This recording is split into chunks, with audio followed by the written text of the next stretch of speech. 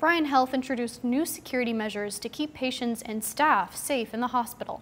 Channel 8's Anthony D'Agostino was at Bryan East today to see the technology at work. Anthony? 1/3 of Nebraska hospitals said in a survey this year that violence in hospitals is getting worse.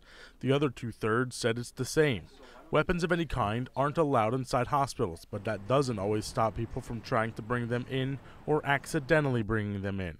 And because of that, Bryan Health decided to implement state-of-the-art technology to screen people for weapons as they enter the emergency department. They first put the system, which is called Evolve, in the Bryan West Emergency Department. So why did we first put it on West Campus in the West ED?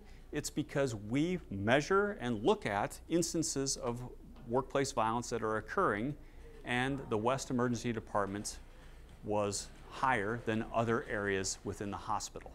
And they've seen success over there. Blymeister said so far, the system has kept around 1,000 weapons out of the emergency room.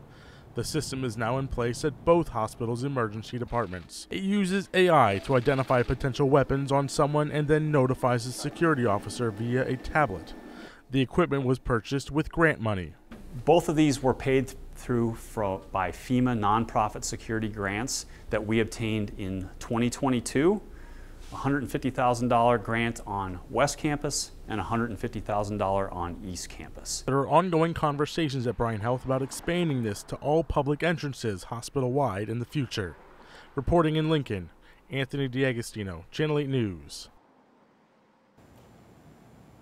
Bryan Health also implemented a new visitation policy system-wide today. Visitors may come from 5 a.m. until 8:30 or on the weekend. This does not include the emergency room, mental health, or the women and children's wing.